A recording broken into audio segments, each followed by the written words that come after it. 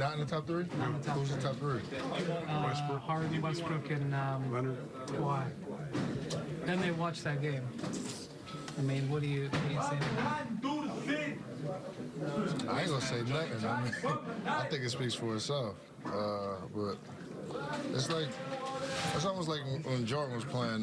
You know, he could have won it every year, but they want to give it to somebody else. So, but it's fine. I mean, I'm just another chip on his shoulder, which helps us. So. I mean, he hasn't won it, but not being in the top three. That's a different thing.